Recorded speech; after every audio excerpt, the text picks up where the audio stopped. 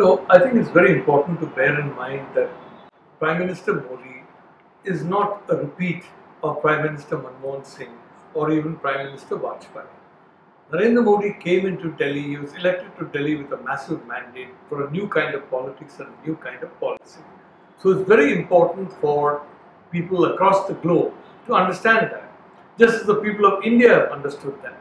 And I think our friends in Islamabad possibly did not take this very seriously. I am told that there have been enough indications from the Modi government to the Pakistan side that please don't talk to the Hurriyat. It's going to be a severe problem for India in terms of domestic policy. And if you talk to the Hurriyat, it basically means you're not serious on a discussion with us. So my information is they had ample notice of what was coming and yet they chose to go ahead.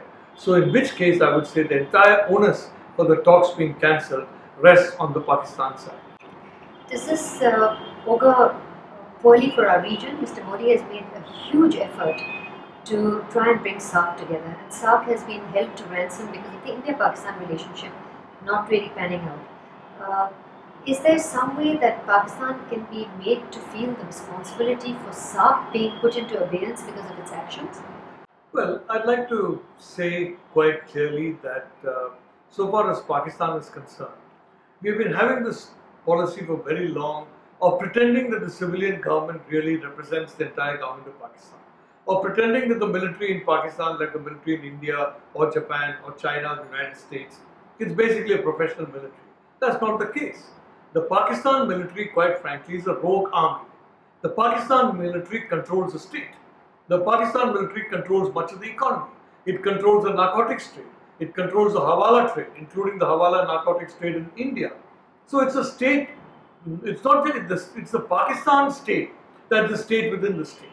Pakistan is essentially a military state with a small, insignificant little civilian superstructure which is used as camouflage so that countries like the United States and China can continue to shovel huge amounts of aid to Pakistan in various forms without their citizens getting angry and upset. So this is basically camouflage for the military to operate under. Now what I think the decision by the Modi government has done is to strip this camouflage, at least so far as India is concerned.